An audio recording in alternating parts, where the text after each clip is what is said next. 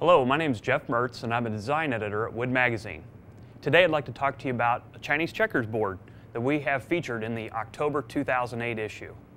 It's very simple to build and it's a lot of fun. It's a great project that you may want to help have one of your son or your granddaughter or somebody help you out with in the shop. It's a great kind of learning project. It's simple to make and requires very few tools. So just with a router, table saw, I think about all you need to really build this project. We used birch plywood for the top. We liked it because it was solid, doesn't expand and contract a lot.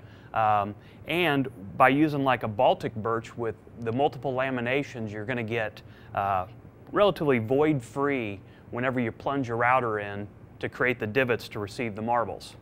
We do the divots just with a plunge router with a bit that you would use for cutting flutes. It's a 1/2-inch bit.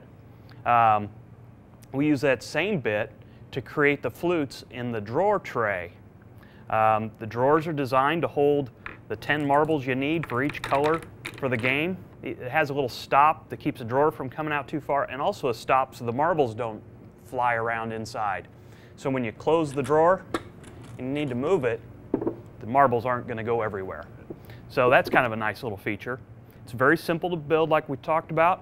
Rabbited frame so that the front and back and the sides are the same, so it's easy to work through the joinery.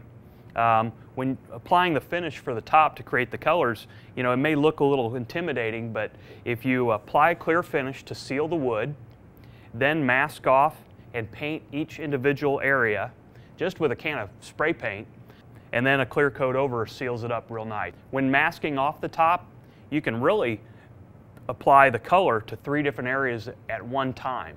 Mask off the 3 areas, spray, spray, spray, let that dry, remove the tape, and turn to the next 3. So you don't have to worry about having 6 different spraying applications and taking forever to get it done. We wanted to make it easy for you.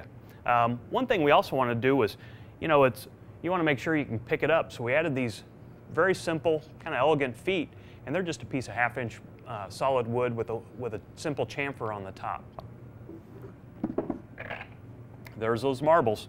The drawer is solid wood, and it just slides in a couple of grooves in the bottom.